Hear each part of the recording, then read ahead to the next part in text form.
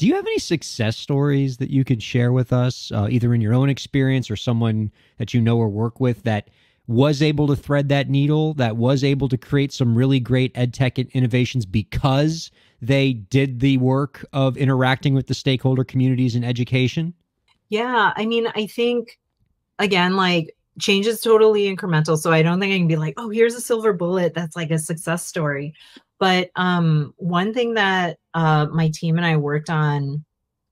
a few years ago was that the Gates Foundation sort of put out this grand challenge, which is sort of a challenge for the field to come up with solutions for a certain space. And it was oriented around the idea of Algebra 1 and how there is sort of disparities between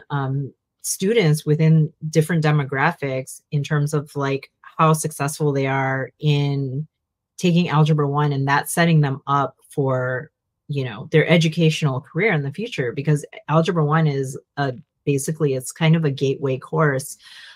for students, and it can either set you up to be like prepared for college, or if you are kind of routed in a way that prevents you essentially from taking it in middle school, that can really disrupt your ability to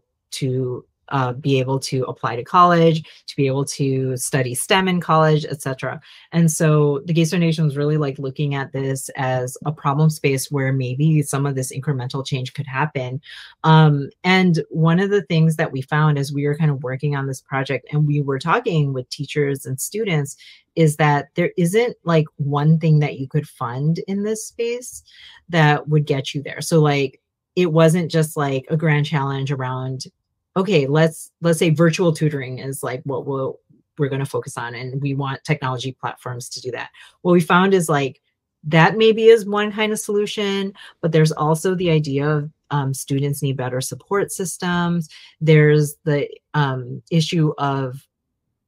kind of like where pedagogy can be strengthened and what that means for teacher practice. Like teacher professional development is a piece that could be funded better.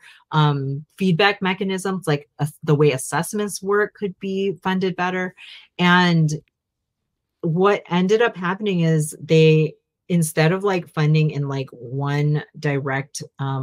category, they funded different sort of ideas that were oriented around these kind of like different potential points of intervention, which is kind of a systems thinking thing, is like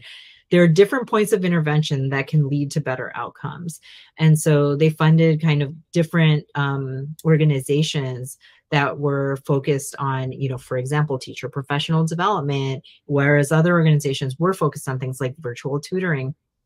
And taking that sort of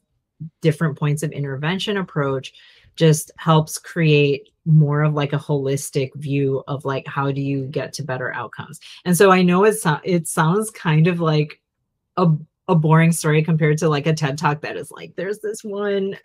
Yeah. there's this one idea that was super successful, but the fact that they can spread their funding around in that way, I think kind of just chips away at the problem in a way that acknowledges that there are systemic barriers that you need to kind of overcome in order to make a difference.